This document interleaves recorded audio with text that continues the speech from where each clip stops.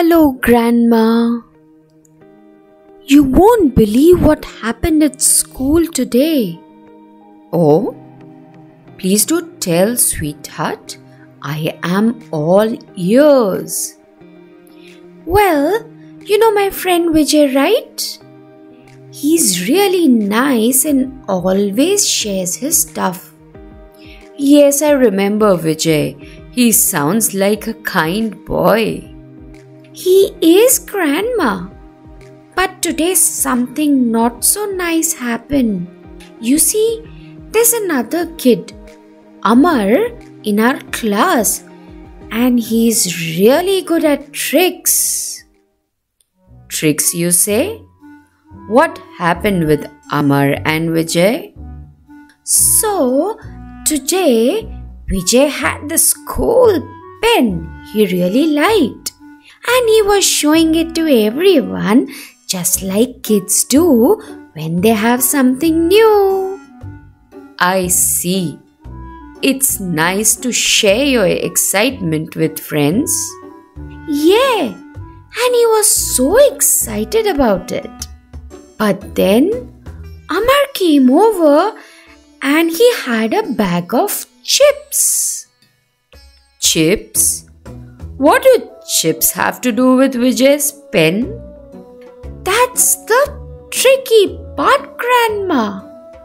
Amar told Vijay, I will give you this whole bag of chips for your pen. And he waved the bag of chips right in front of Vijay's face. Oh my!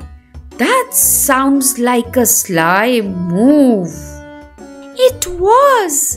And Vijay really loves chips. He got tempted and he gave Amar his pen for just a few chips. That's not fair, dear. Vijay gave away something precious for a small bag of chips. I know, Grandma. That's what I thought too. But you know what? After Vijay gave away his pen, Amar just laughed and didn't give him the whole bag of chips. He just gave him a few. That's not very nice of Amar at all. Poor Vijay. I feel so bad for Vijay, Grandma. He did not deserve to be tricked like that. It's important to be kind and honest with our friends, sweetheart. Vijay learned a tough lesson today, and I hope he'll be more careful next time. I hope so too, Grandma. And I'm going to share some of my snacks with Vijay tomorrow to make him feel better. That's a wonderful idea, my dear. Being a good friend is all about kindness and looking out for each other. Let me share a short story that might be beneficial for you and your friend Vijay. The story is a folk tale from Haryana called The Silver Well. In a small Haryana village, there lived a shrewd and deceitful man who relied on trickery to amass his wealth. His life motto was simple: why work when deception can bring riches? This guiding principle steered all his actions.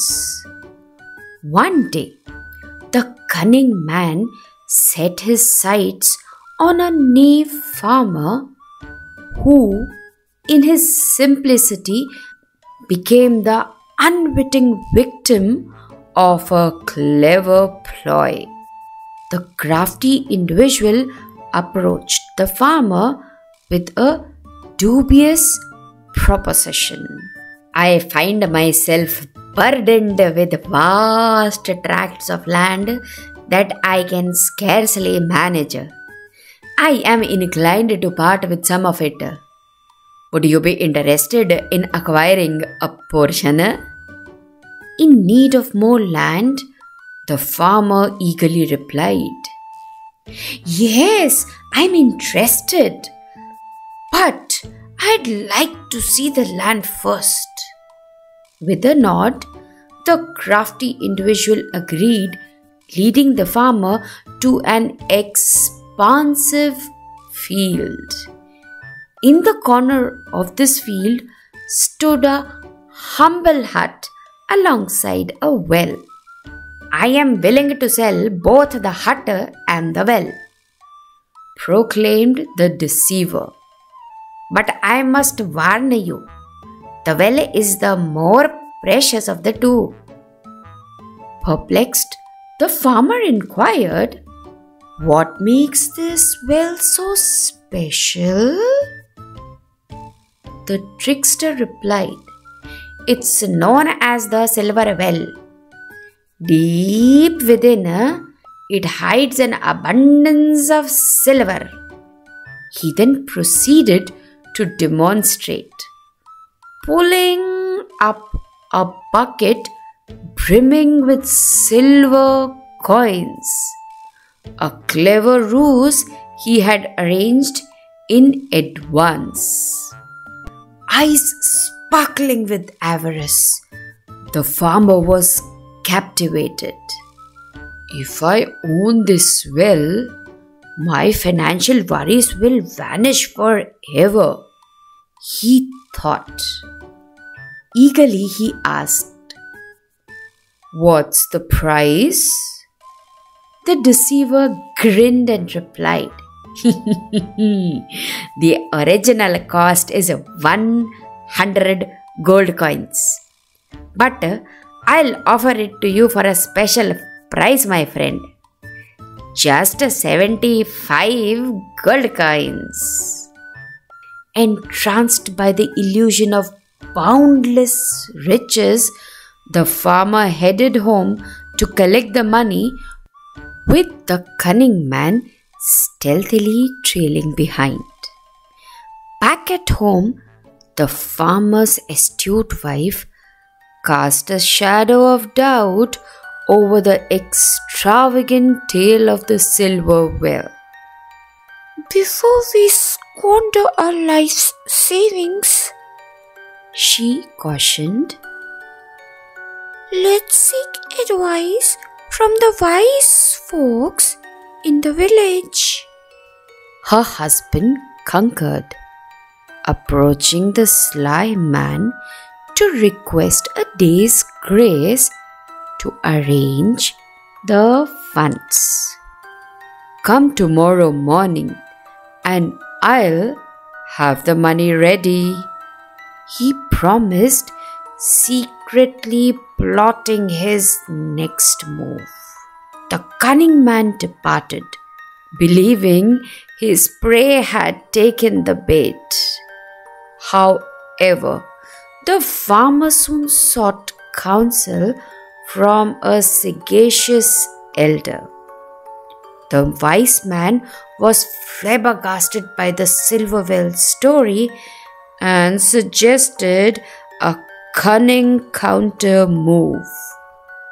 When he returns, the elder said, demand that he put in writing that the silver well belongs to him and that he's selling it to you for 75 gold coins.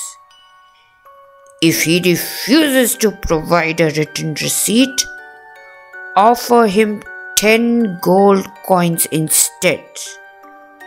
A legitimate seller will accept. A fraudster will agree.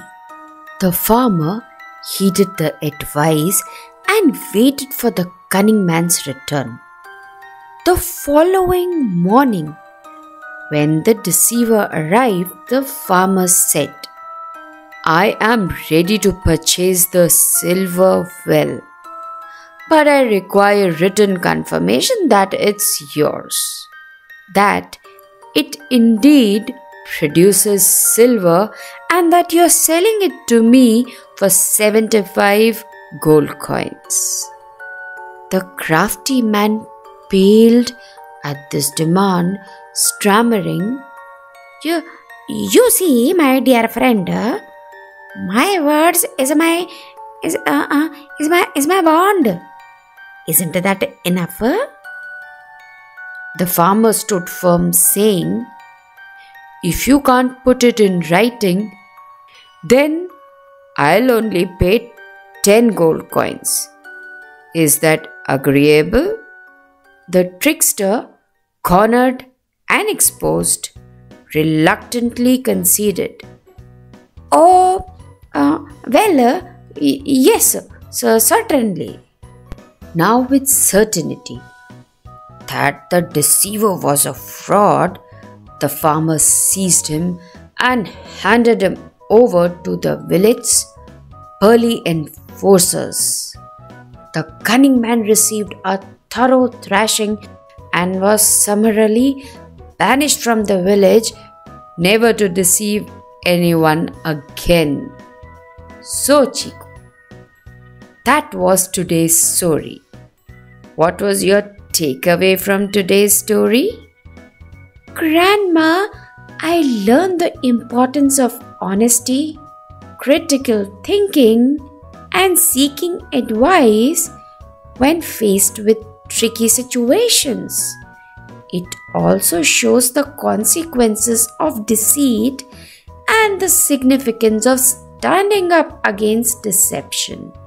The farmer's wife demonstrated the importance of being skeptical and thinking critically. Before making significant decisions, it's wise to seek advice and explore all angles. And I am sure Vijay and all my friends will learn from this story. Yes, Chiku, you're right. And that wraps up today's blog. Grandma is closing the book for now. See you next week. Till then, take care. Calling all our young listeners and readers.